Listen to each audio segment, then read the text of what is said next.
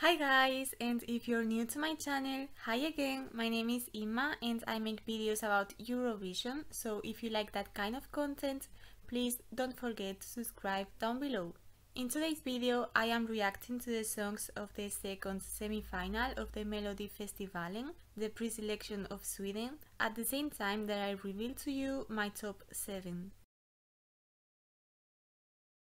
This feeling that you're never good enough. In the silence, a whisper in the wind is calling just when you let it go.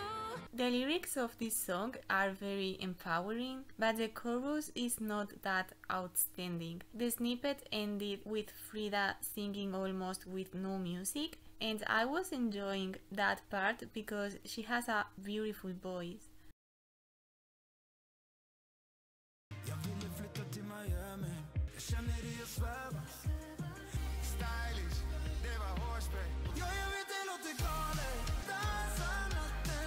I thought this was going to be a rap song just by looking at them, but it is actually a song with 80s influences. The melody of the chorus is pretty catchy and cute. Hold me tight, much greater than the ocean. They can take our money, but never steal our heart. No. Head into a dreamland. We could be rich like that. I was really enjoying the verse of the song because she has a very cool voice and the melody is nice, but then the chorus started and I didn't like it. It completely breaks the mysterious aura of the verse.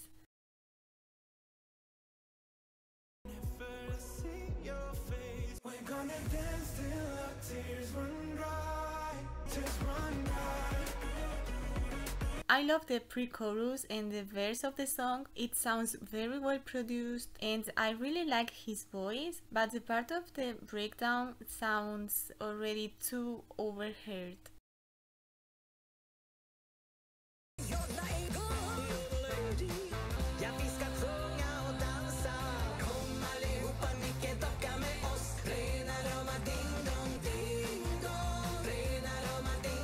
This song is so much fun and I'm sure the live performance is going to be hilarious. On top of that, the song is pretty catchy.